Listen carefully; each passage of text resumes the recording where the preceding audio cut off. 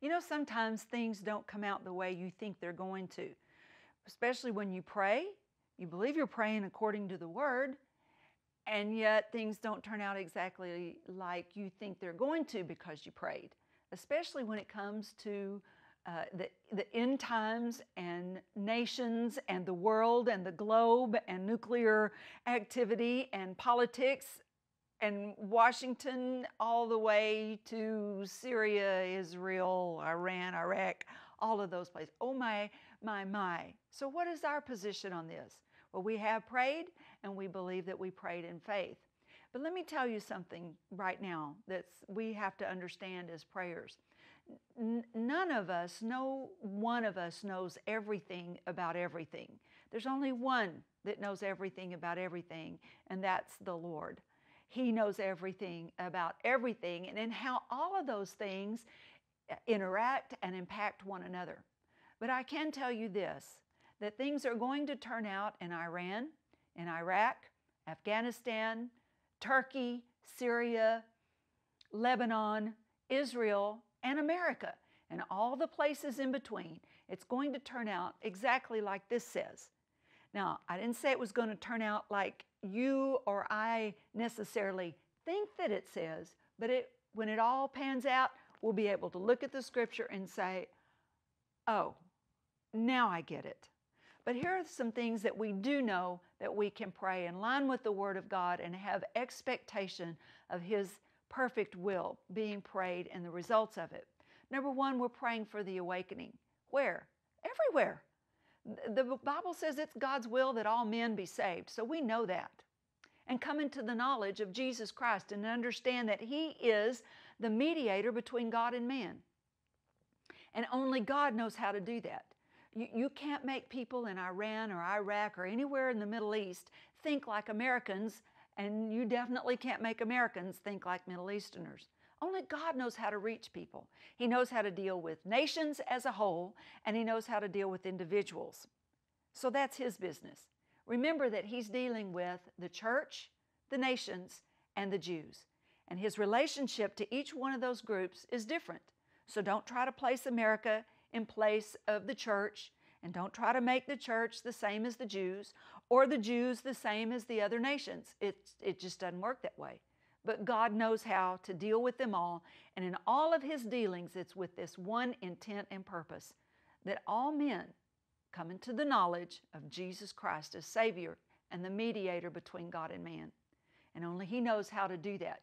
Now, in the meantime, our prayers are not only for that great awakening, but because the Scripture does tell us that there is destruction and there is judgment that is upon us, and it goes back even for thousands of years. So those things are coming, but our prayers make a difference in those individual lives. Our prayers make a difference in the severity of judgment. We know from Scripture too that many times judgments are affected by the prayers of people, individual judgment as well as judgments that come on nations. So even in God's judgments, He's looking for those judgments to help bring people to a place where they understand and know that He's God. And He's a covenant making and a covenant keeping God and a God of love. All that being said, now, don't be disheartened because we have prayed some things and you wonder about this most recent deal with Iran. I'm telling you, God knows what's going on. He's not surprised, and He didn't try to stop something that didn't get stopped. He knows what He's doing. So with everything that doesn't seem to be the answer the way we want it to be, we aren't moved by that. We have confidence in this. God has a covenant with Israel, and really He has a covenant with America. This nation was established based on covenant, and God is faithful, and it will come out right. So our prayers now are so that the hastening of the awakening would come, and the hastening of people coming to Jesus would come, and the lessening of the results of our rebellion to God.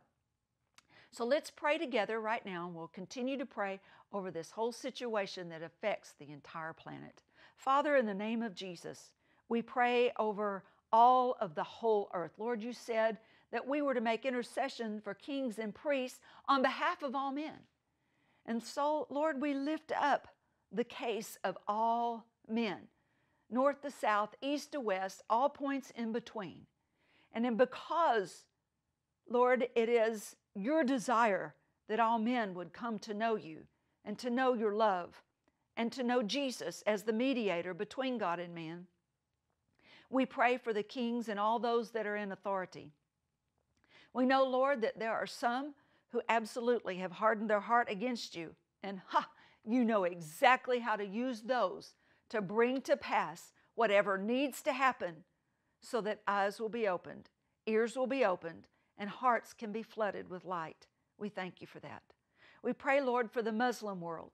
We pray for all those that have been deceived and denied opportunity to know about Jesus. We're asking, Father, for a huge intervention into their lives. We know this is the day and the hour. The time is now for their eyes to be opened with direct intervention, Father, that whatever is necessary to reveal Jesus as that mediator, Lord, there would be laborers sent across their path, that they would speak one to another. There'd be dreams and visions, that, Lord, that you would invade their space, invade it, Lord, with the light of the gospel, with the light of Jesus. We pray, Lord, for America, and we pray that this nation would quickly come to her awakening. Quickly, Lord, awaken to her Savior, to her God, to her keeper.